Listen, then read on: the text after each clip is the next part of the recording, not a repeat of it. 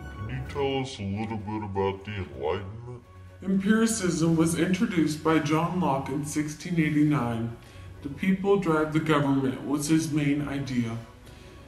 His work influenced the men who set the American Revolution in motion. Absolute monarchy, introduced by Thomas Hobbes, argued people are self-interested and cannot be trusted to govern society.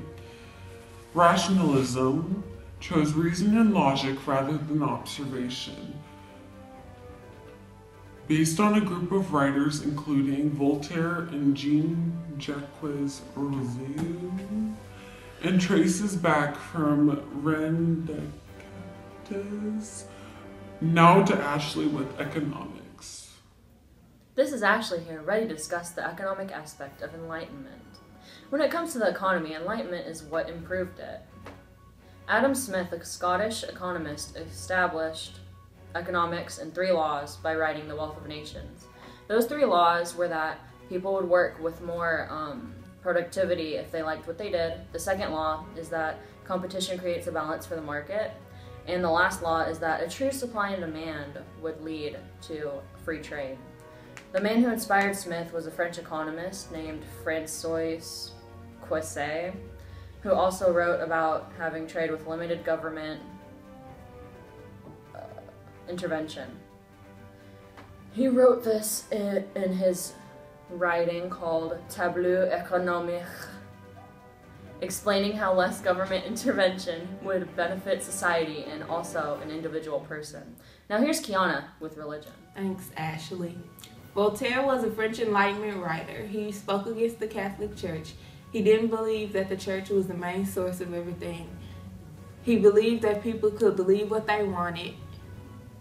He also thought that just because someone isn't a part of the church or wasn't allowed in it, they should still be treated like people. New ideas and beliefs spread around due to increase in literacy. Voltaire also didn't believe that the church should have as much power as they did. Rousseau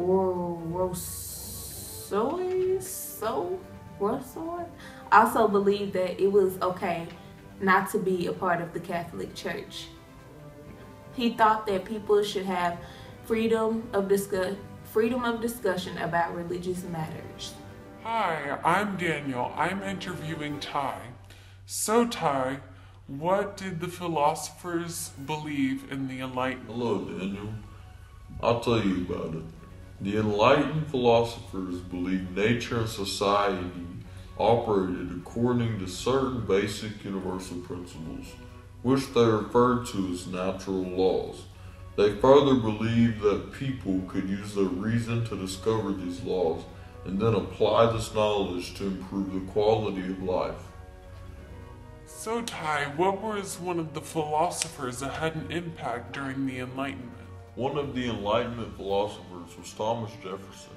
He was a part of the Declaration of Independence, which recognized the existence of natural laws, such as the right to life, liberty, and the pursuit of happiness.